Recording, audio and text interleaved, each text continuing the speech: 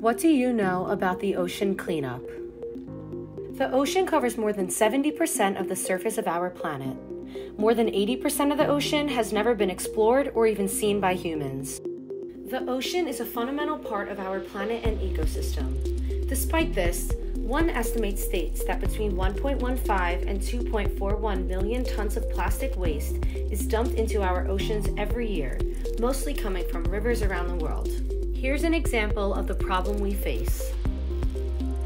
The Great Pacific Garbage Patch is a collection of marine debris spanning from hundreds of miles off the west coast of North America to Japan. Scientists believe this area contains 1.8 trillion pieces of plastic, 88,000 tons, floating on the surface, causing a massive disruption to marine life and the entire ecosystem.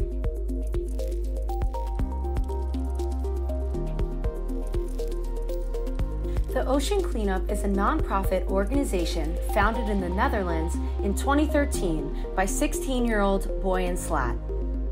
Their long-term goal? To develop technological solutions to rid the world's ocean of 90% of floating plastic by the year 2040. Boyan Slat presented the ocean cleanup idea in 2012 at a TEDx conference. In 2013, scientists and engineers began researching the problem of plastic distribution, including technological approaches that might offer solutions. The Ocean Cleanup created a tool called a multi-level trawl, which allows researchers to collect data on microplastic in the ocean. Different extraction systems were developed and tested, and this conveyor belt system was built into a full-scale prototype. This prototype became the tool for the first river cleanup. In 2016, the Ocean Cleanup performed an aerial expedition to find the weight and size of the garbage problem.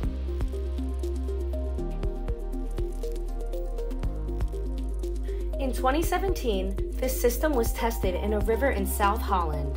After numerous design modifications, tests, and improvements made in Indonesia during 2018, they deployed an updated version to Jakarta in 2019, which proved the interceptor to be operational.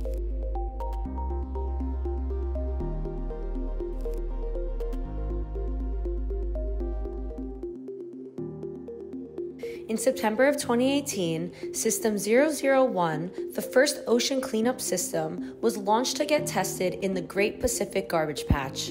Showing the team what changes needed to be made, they later developed a system named System 001B, where they applied the research they gathered from System 001. System 001B caught the first group of ocean plastic and became the core model for the ocean cleanup.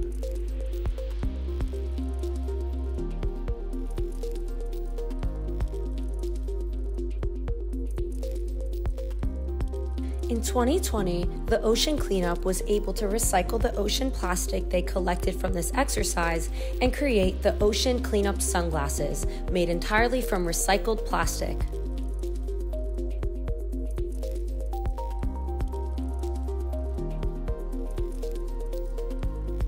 In July 2021, a large-scale garbage cleanup program ran for 12 weeks and again was found very successful. This found System 002 to be very successful and proved that the technology developed has been found to be very consistent and reliable, giving the team promising results for the current development of System 003.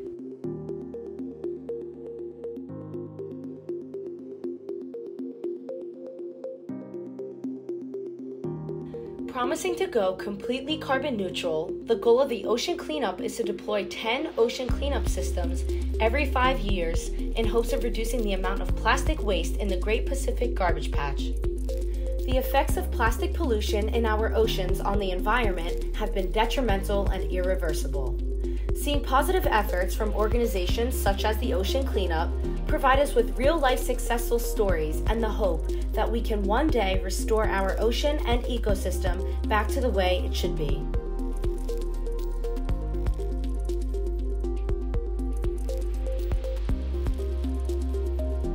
By bringing light to the severity of plastic pollution and developing technologies to initiate positive change, the Ocean Cleanup has shown the world that it is not too late to solve the problem.